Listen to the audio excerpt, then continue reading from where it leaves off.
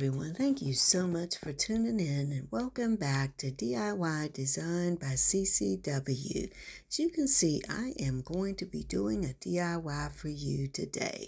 Now, I have these Dollar Tree pieces, I have a thrifted vase, and I'm going to do a vanity or mirror tray for you today, but something very different, and I hope you like it. I have this acrylic disc, but I also have some mirrors that I'm going to be working with. So again, something a little different, and I hope you like it.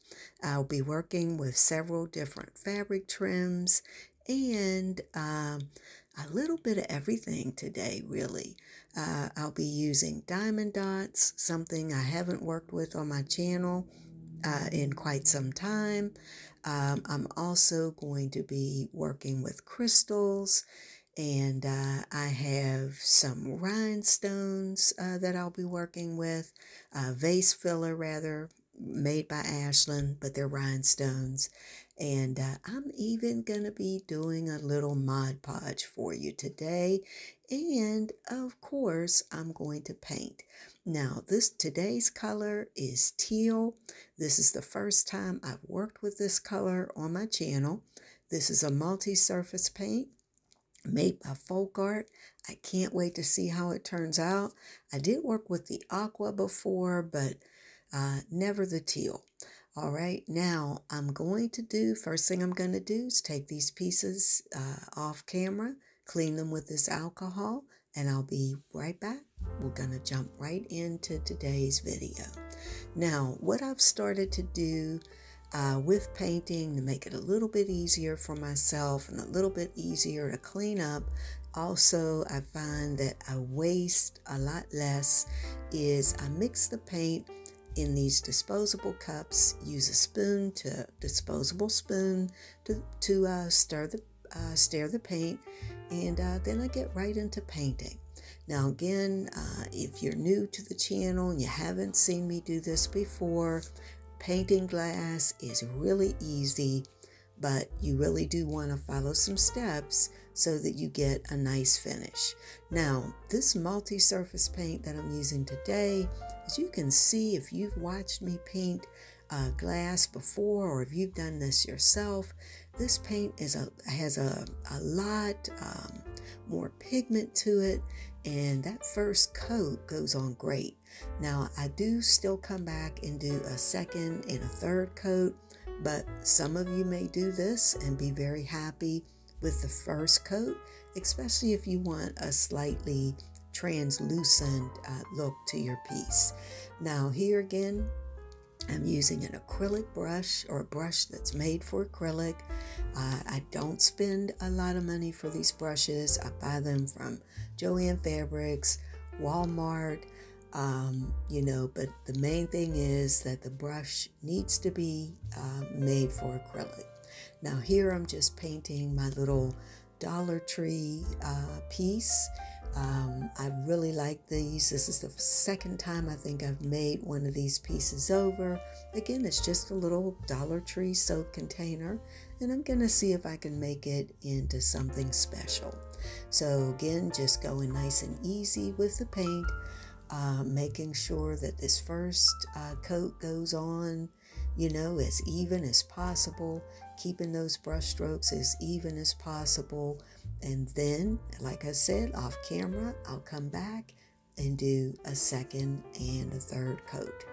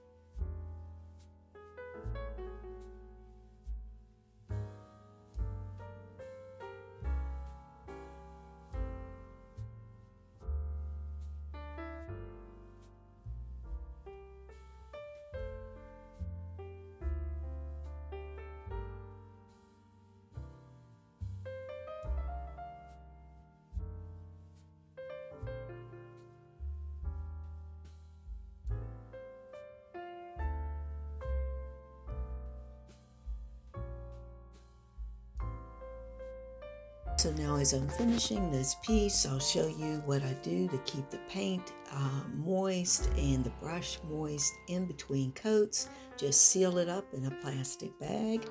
That way I don't have to keep rinsing brushes, and the paint stays great, and I can come back and do my second and my third coats.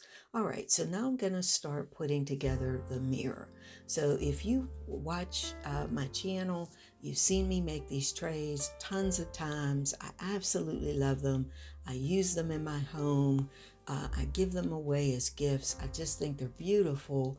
And I like that being creative and just kind of doing something unique. So the first thing I'm doing is gluing two 12-inch mirrors together. Now the reason I do that is if I decide to place this mirror on top of a mirrored or reflective surface, I like the bottom of the mirror to be mirror as well. Now that's not something you have to do, but again, that's typically how I do it. Now here you see I am going to start gluing on my floral rings.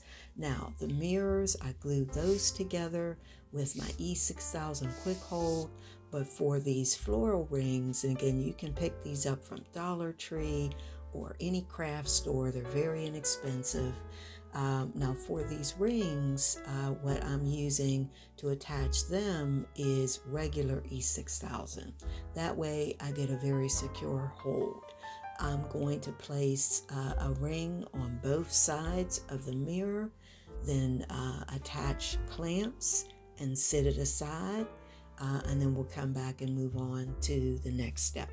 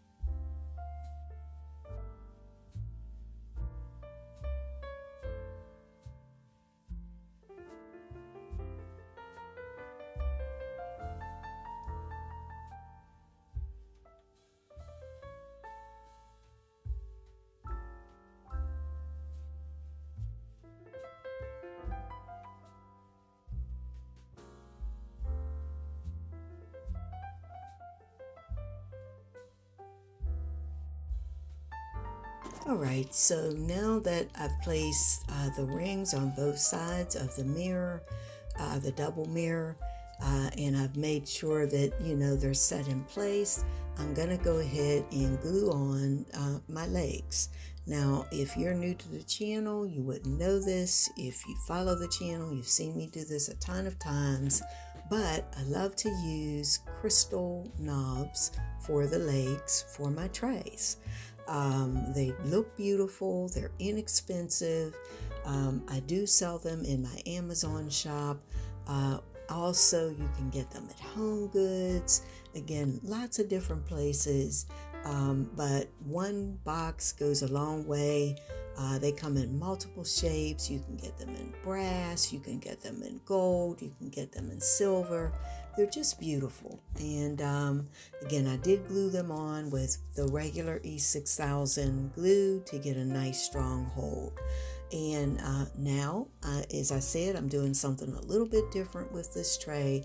So here you see I'm gluing a 10-inch ring in the middle of the tray, and I'm doing that with E6000. And then once I get that glued in place, here you see I'm placing the Ashland rhinestone filler that I showed you at the beginning of the video, and just basically placing that around the outer part of the mirror. Now, the reason I put the ring in the middle is I don't want the rhinestones to slide around. I want them to stay in place. Now, I didn't measure when I put this ring in the middle. I'm okay if it's just slightly off center, But if you want to make sure that it's absolutely perfect, then of course you should measure and make sure that you have the same width all around. And here again, I'm just filling in all the empty spots. You know, this Ashland rhinestone filler, one side is rhinestone or clear rhinestone and the other part is silver. And I kind of like to mix it up so that there's a little bit of silver as well as some of the rhinestone showing. Now you may want to flip all of them upside down or right side up so that you have all, you know, all the rhinestone or the diamond look showing through the mirror. But this is the way I decided to do it, and I think I like how it turned out in the end. Alright, so now I'm going to glue on another ring on top of the ring that I've already glued around the edge. And the reason is I need just a little more height, a little more space before I add the top layer to the mirror, so that it will be, you know, so that I can get it to lay down. Now, you could do this look with crushed glass too. I think that would be really pretty. In fact, I think I'm going to try one. You can get the crushed glass in multiple colors, and I think it would be pretty and be very different. So I'm going to see if I can make another one of these using some crushed glass. So again, once I put the second mirror, or rather the second floral ring on, now you see I'm just adding a little bit more of the E6000 quick hold, and then I'm going to glue on my acrylic disc. Now again, these discs, again, you can find them in my Amazon shop. I order mine on Amazon. They're very inexpensive. In fact, I got two for I think $10. You know, and again, I use them all the time, so very affordable, very sturdy. There you see I just basically placed the acrylic on top. Then I'll use my clamps to hold it down. Now once it sets, then I'll remove that other layer of film from the top side, and then we'll move on to the next part of assembling the mirror.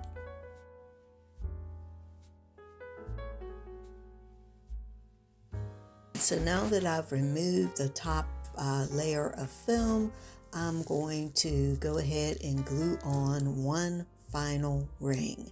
And then this will go around the very top of the mirror. And once that's done, I'll be able to come back, or I'll come back, and then we'll go ahead and add some trim to the outer part of the mirror.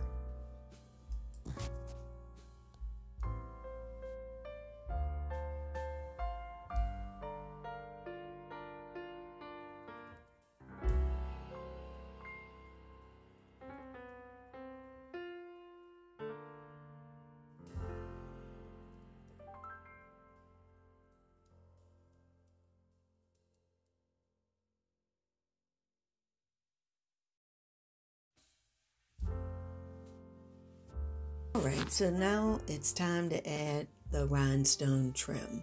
I'm going to be working with a beautiful trim that I use quite a bit on my channel. I've already cut the trim into two strips. It comes in rows of 6 rhinestones, little miniature rhinestones, and I did measure it for the tray and cut it in half. And I'm going to place half around the top, or the the acrylic layer of the tray, and then I'll place the other half on the bottom edge to hide the edge of the 2 mirrors that I glued together.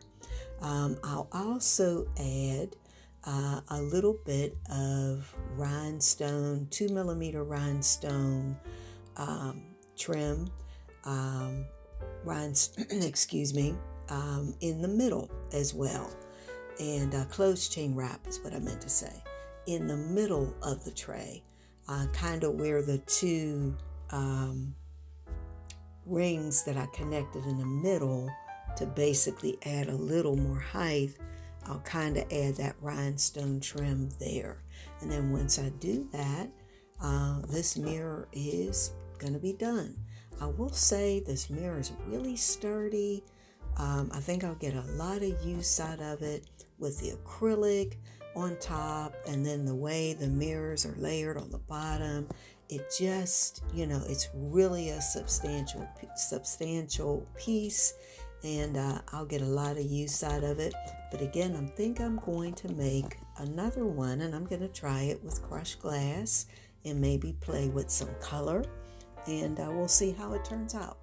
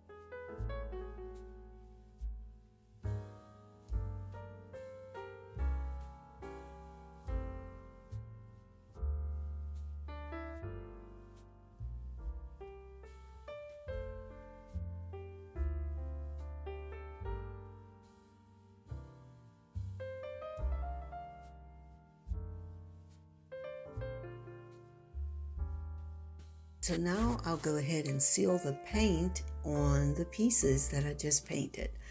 There you see I'm using this beautiful sealant made by Folk Art. I'll make sure to link that down in the description box. What I've learned to do with this sealant is to apply it either with a brush, and here you see I'm using a sponge applicator. I think the bottle is about $17, but I've been using it a while and I barely touched it. I mean, it just a little goes a long way. Initially, I was spraying the sealant on, and then I learned that the best way to do it is to apply it this way. Now, you'll see when this is dry, the sealant is gloss. The paint itself is a satin finish. But when you combine the two, it's absolutely beautiful. Now, this particular paint, this multi-surface paint, it says it doesn't have to be sealed. You can let it air dry for 30 days and you should be fine. You can also fire the paint in the oven and get it to, seal immediately. But I've started using this sealant on all of my projects, whether it be the metallic paint or this multi-surface paint, and I've really been happy with it. And if I'm going to go ahead and do a little something extra, obviously I love to add some embellishment, maybe glue on some trim. I have found that the piece, the paint stays perfect, it doesn't chip. Also, if you want to make the piece so that you can immerse it in water, this is the way to do it. Again, very inexpensive. One bottle goes a long way. Once this is done, I'll set the pieces aside, let them dry, then we'll come back and move on, and I'll start adding some embellishments.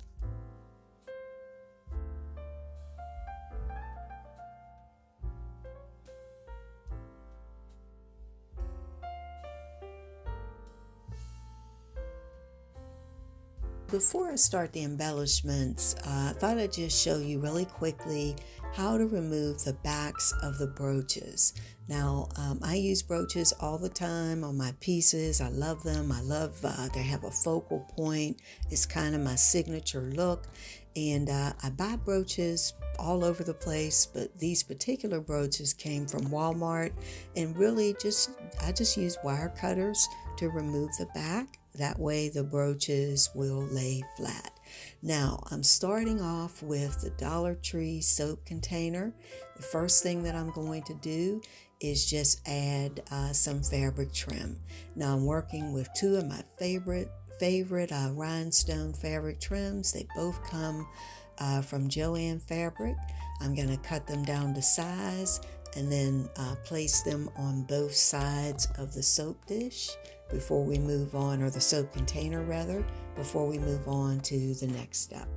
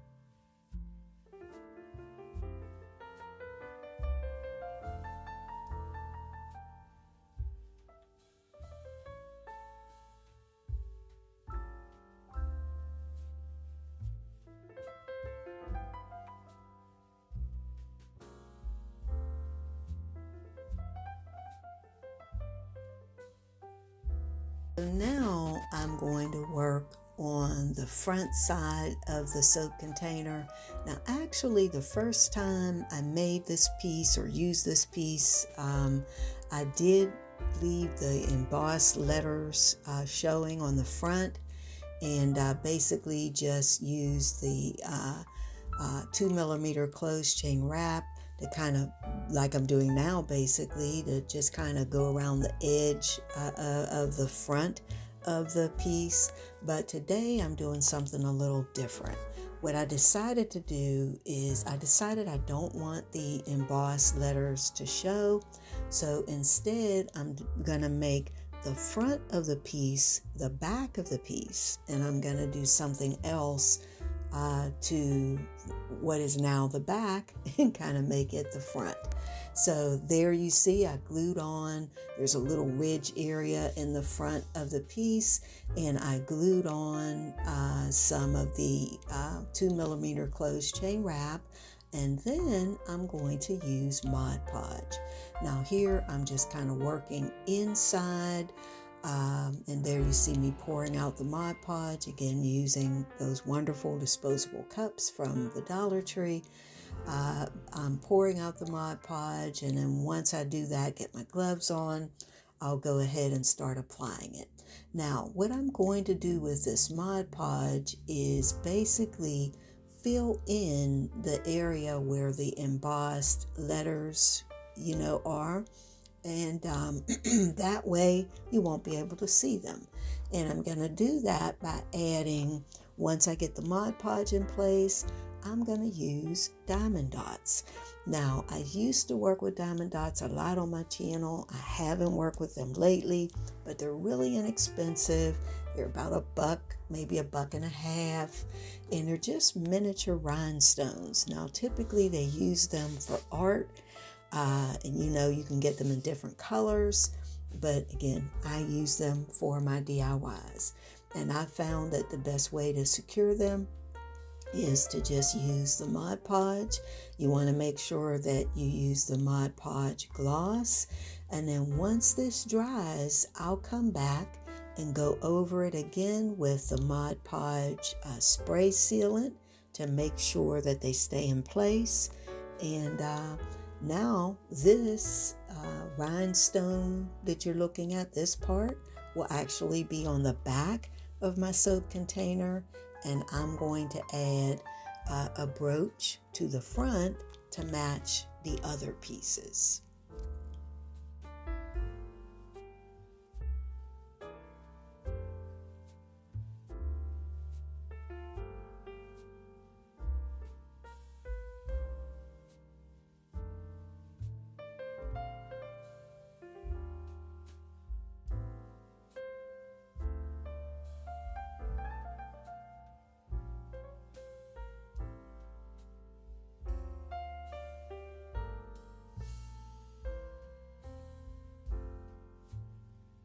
So for the Dollar Tree cylinder or container, as well as the Thrifted vase, I'm going to basically follow the same theme.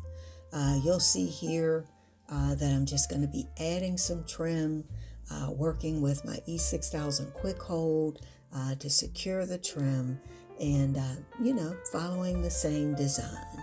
And I think I like how the pieces turned out, but you let me know what you think.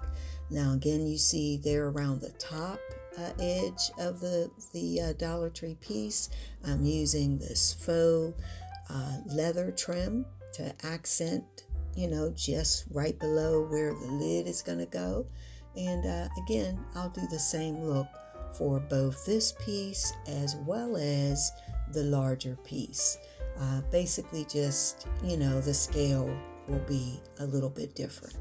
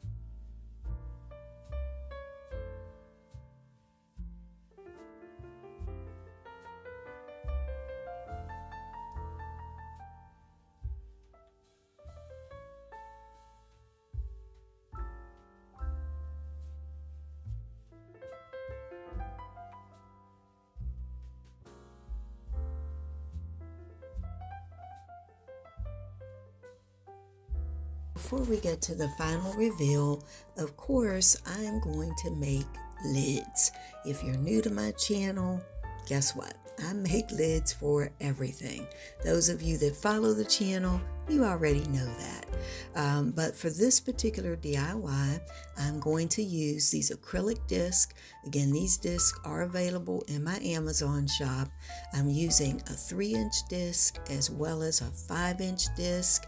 And basically, you want to leave the outer protective wrap or cellophane on the disc when you're applying the trim. Here you see I'm just gluing on some 2mm closed chain wrap. Now once I get the wrap on, I'll remove the protective outer layer, and then once I do that, there you see I've gone ahead and glued on crystal knobs. These knobs again are knobs you can find in my Amazon shop, or you can purchase them from Home Goods. They sell them everywhere. Now for the larger lid, I'm gonna glue on some of these hand cut crystals, and then there you go. This is the finished look. That's what the tray looks like. There's a close-up of the set with the tray. You know what? I think I do like how this turned out. But again, let's take a closer look at everything. There's another look at the tray. It's very different than the trays that I typically make, but I really like it. Let me know what you think. I think I'm going to get a lot of use out of it. Again, it's very sturdy, and I can use it as a display tray, a perfume tray.